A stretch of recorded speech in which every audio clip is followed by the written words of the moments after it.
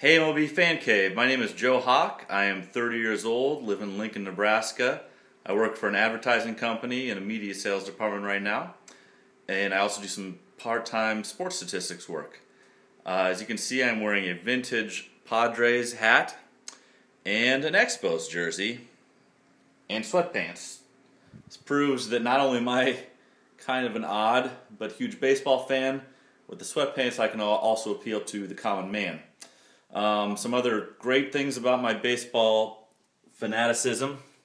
Here is my ticket to Game 6 of the World Series this year, the classic 11-inning affair between the Cardinals and Rangers. I am a Padres fan, so it wasn't my ultimate baseball dream, but it's about as good as it can get besides that. Next we have some paintings I've done. That's a Space Needle, you can disregard that. Here is Citi Field, gorgeous new ballpark.